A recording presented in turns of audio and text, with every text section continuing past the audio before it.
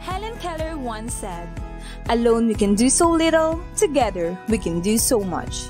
True enough, we can go further than what we only expect when we work with other people on a common goal. Great things really happen beyond our imagination when work is done, united as one.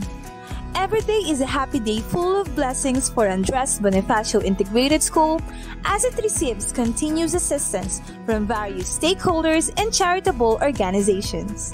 Just the other year, 7 ambitions were chosen to participate Taiwan Learning Trip organized by EduConnect Southeast Asia Association Kaohsiung through the leadership of President Dr. Yuan Shangchu, which was held on May 16 to 21, 2019, that aimed at giving opportunities to these students to explore the senior high school campuses and universities in Kaohsiung, Taiwan.